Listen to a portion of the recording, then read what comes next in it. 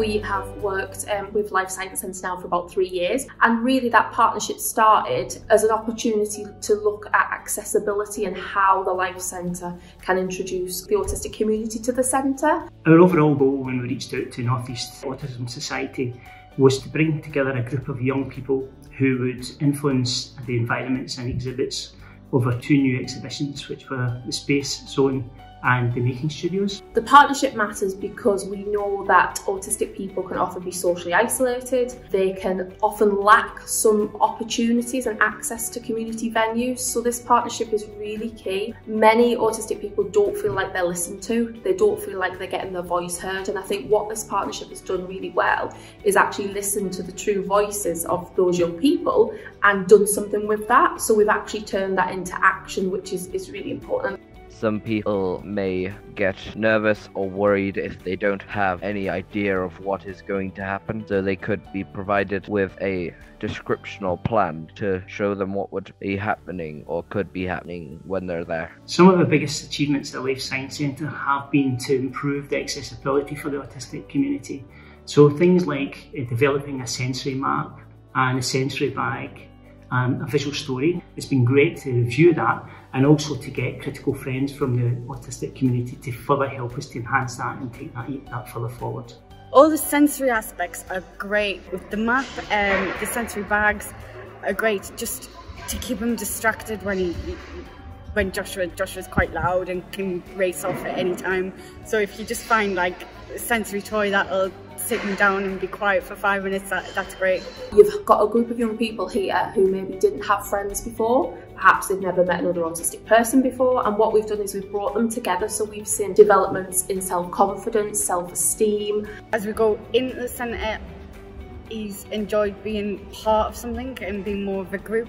The opportunity just to say what they feel and say what they experience and have that verified and acknowledged is really, really powerful. It felt pretty great. They actually made improvements upon what I'd suggested and what the other people had suggested. So one, for example, would be I'd suggested they should change the chairs because they would make these very high-pitched noises that hurt my ears a lot. They actually changed the flooring so that the squeaking is no longer as much of a problem. I think what we've seen is young people, a group of young people initially that came into the centre were a little bit shy, a little bit nervous, and actually over time they've built up trust and they've really flourished. You know, they've really developed the confidence. He's came out of his shell a bit more.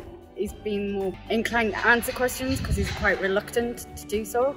He's wanted to write things down, whereas before he wouldn't necessarily do that because he gets frustrated with his writing and how he spells things and what his writing looks like.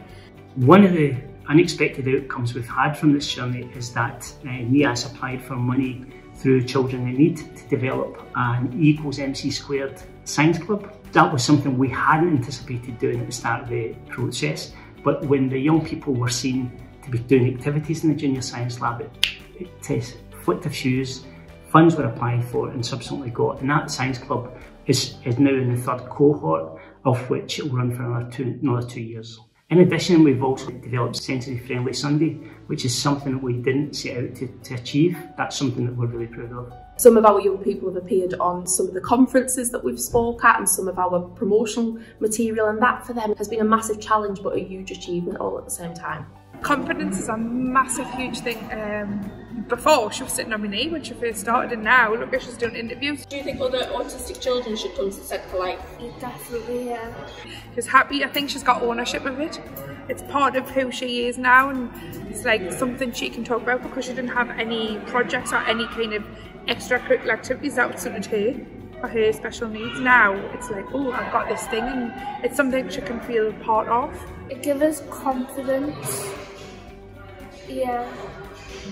We've realised as we've gone through this whole process is it's more powerful for the community to come together and Life can be the venue.